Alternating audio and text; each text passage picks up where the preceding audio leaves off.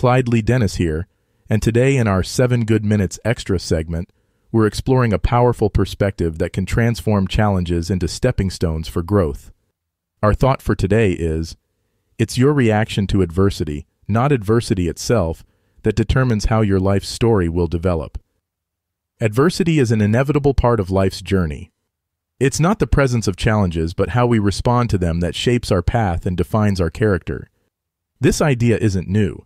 It's been echoed through the ages, from the Stoic philosophers of ancient Greece to modern-day thought leaders. The essence of this wisdom lies in understanding that we have the power to choose our reactions to the circumstances life presents us.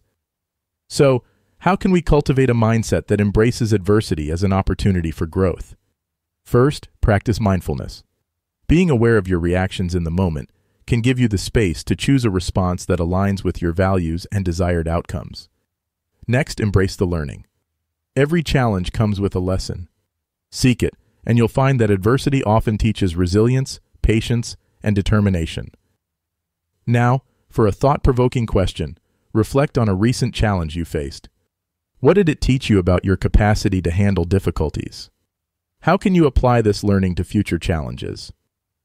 Let's affirm together, I am resilient. I view adversity as a catalyst for growth.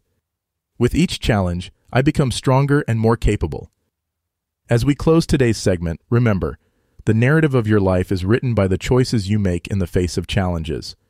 Choosing to respond with resilience and optimism not only shapes a compelling story, but also builds a robust character. Until next time, I'm Clyde Lee Dennis, and this has been 7 Good Minutes Extra.